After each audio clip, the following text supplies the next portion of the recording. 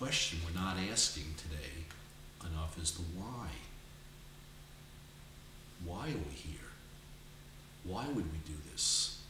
What do we want to become?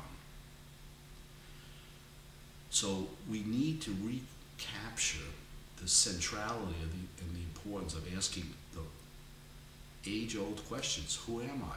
Why am I here? Where am I going? What's life all about? So the Graduate Institute is an exciting place because its mission is to keep asking the questions and to keep searching for the truth.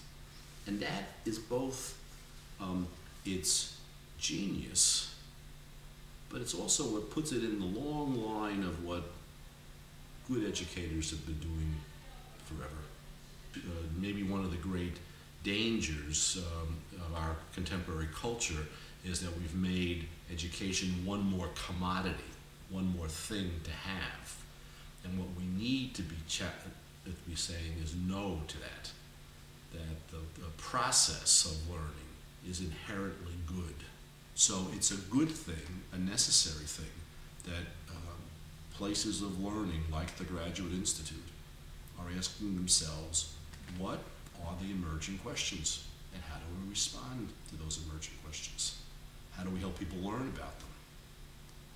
And that also, invites the question, frankly, of how do we foster the kind of dialogue that creates new learning, new knowledge. So bringing people together to learn together is critically important. Learning by yourself as an isolated activity is fundamentally not human, and it's not for the good.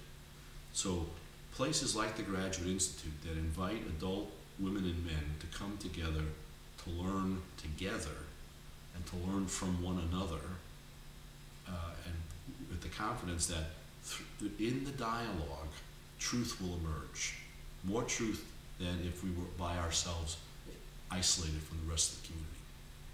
We learn best, we are best when we're in community. We're in community.